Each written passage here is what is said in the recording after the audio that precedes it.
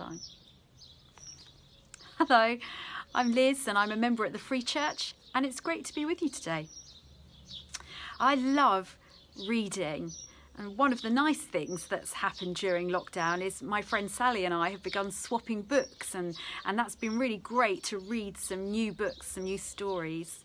I'll read pretty much anything. I like detective novels and thrillers. I'll read sagas or science fiction. I also really enjoy reading children's books, and particularly revisiting some of those books that were a big part of my own childhood. And I find that you can get a lot of inspiration, even truth, from these books. One of the ones I've revisited in the last few weeks is Anne of Green Gables. I don't know if you know this book. It's the story of an 11-year-old girl called Anne, and she's an orphan. And she is adopted by an elderly brother and sister called Marilla and Matthew, who take her to their farm and raise her. And it's just a great book. And there's a passage in it that I particularly like. It's right towards the start, and Anne has just come to the farm. And Marilla decides she needs to teach Anne how to pray. And I'm going to read it to you. Marilla decided that Anne's religious training must be begun at once. Plainly, there was no time to be lost. "You must say your prayers while you are under my roof, Anne." "Why, of course, if you want me to," assented Anne cheerfully. "I'll do anything to oblige you. But you'll have to tell me what to say for this once. After I get into bed, I'll imagine out a real nice prayer to say always. I believe it will be quite interesting now I come to think of it." "You must kneel down," said Marilla in embarrassment. Anne knelt at Marilla's knee and looked up gravely.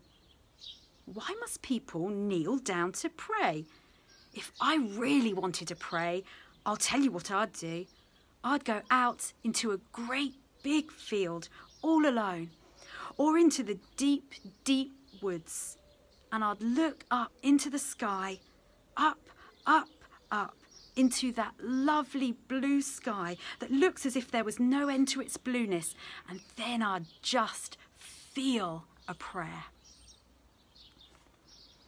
I love Anne's attitude to prayer. I love her vision of prayer, that it's so much more just than speaking words.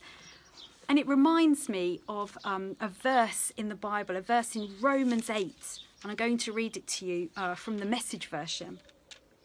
It says this: "Meanwhile, the moment we get tired in the waiting, God's Spirit is right alongside, helping us along.